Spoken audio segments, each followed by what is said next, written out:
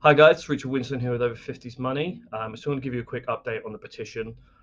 We've got some work to do next week, so there's been some negative news that I need to share with you. It means we're going to have to put in a bit more effort over the coming weeks to try and get Ofgem to change their mind. So I'll just get straight to it. Ofgem posted a new consultation document yesterday for the profit calculation in the price cap formula. And obviously, we've been petitioning to have it reduced. We think profit that scales with the price cap is unfair. It's led to all of these record levels of profit to energy suppliers during the energy crisis. So they're getting more money while the rest of us are struggling. And we've been asking them to change that and reduce the amount of profits energy suppliers can get and are getting. They've been doing a consultation since August last year. They've delayed their decision twice already. It will now be implemented from October this year, hopefully, assuming they make a decision before then. But in this third round of consultations, they've put forward a new formula that increases the amount of profit a supplier can get.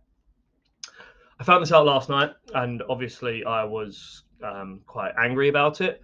I don't understand how they can justify increasing the amount of profit an energy supplier can get, considering they're all posting record levels of profit. And from what I've read in the documentation, the logic behind it is that they can provide a better quality of service to customers, which is just stupid. Because let's be perfectly honest, customer service has been declining over the last couple of years, and it's really been bad during the crisis. And Ofgem themselves have done some research into that and found that customer services has got worse throughout this crisis. And with their record levels of profits, what have energy suppliers done? Did they use those extra profits to get more customer service agents in to improve their systems? No, they've given bigger dividends to their shareholders. So the logic of increasing profits further to, justified by the need for better customer services and better quality of service for customers is flawed, to say the least. Previously, what we've done to try and get Ofgem to reduce their profit calculation is we've just told them that's what we want. Okay, and that my logic was, you know what, I'm not an expert in this stuff. I haven't had the time or capacity to look into every specific formula and the thousands of pages of documentation that they produce at each one of these consultations. Like the one they produced yesterday was 95 pages for this single element that I need to review now. And we've just told them we don't agree with any increases and hope that they would therefore create a formula that, decreases profit. I mean, I think that's not going to work. So what I'm going to do over the next week, and what I started doing yesterday and made really good progress on last night, is I'm going to look at the formula. I'm going to figure out how they calculate the profit percentages, and I'm going to give them an actual alternative, some real suggestions on what they should be doing, what is fair for the customer. I'm going to ask some questions. I learned about something called gearing yesterday, which is set at 0%. I don't understand why. I won't get into the into the jargon of it, but yeah, it's just there's some questions that I immediately found last night when looking at the formula, and I think another week or two's worth of work, and I could put forward a good case for reducing the profit. This consultation period is open until the end of June. And when I said we need to do some work, what I meant by that is I'm going to be asking you all to email Ofgem again. I'm going to come up with my answers for the recalculation of profit to make sure it does come down, because it shouldn't be going up. And then I will produce an email and ask you all to copy and paste it and send it on to Ofgem again, to the right email address, the specific one for this consultation. So I'll give you all of those details when I have those ready. It'll take a week or so, I reckon. But who knows, maybe quicker. I'm quite determined with this at the moment.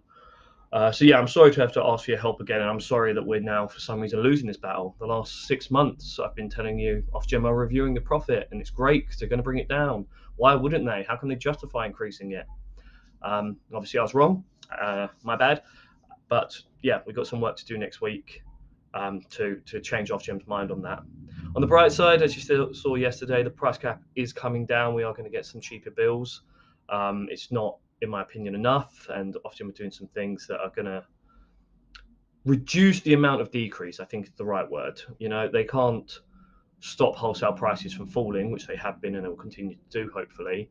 but they're increasing other elements of the price cap under the guise of it's fairer for suppliers. What's happening here is suppliers are putting pressure on Ofgem and saying everything's unfair on them, which is their job. To be fair, their job is to increase the profits for shareholders. So when they talk to Ofgem, they're always going to say we need more money, we need more money, and it sounds like Ofgem's listening to them, which is a shame. I'm not happy about it.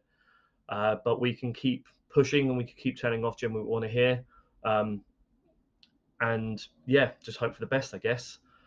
If you have any questions about this profit calculation, I can send you some documentation. And obviously, when I produce the email, you're all welcome to review the answers that I'm giving. And if you don't agree with what I'm suggesting to Ofgem, change it. Like, put in your own thoughts. Everyone that emails Ofgem about this consultation knows how to take our views into consideration. It may end up delaying the decision. But if the current plan is to increase profits for energy suppliers, I'm okay with delaying that decision. So yeah, let's all work together. If you don't like the answers that I put in the table, please do just email me, tell me about it, or change it yourself and send it on to Ofgem, wherever you fancy. But yeah, just keep an eye out for my next post. It'll be a long one because there's a lot of questions we have to answer. It'll be in a table format, and you'll have to copy and paste it all.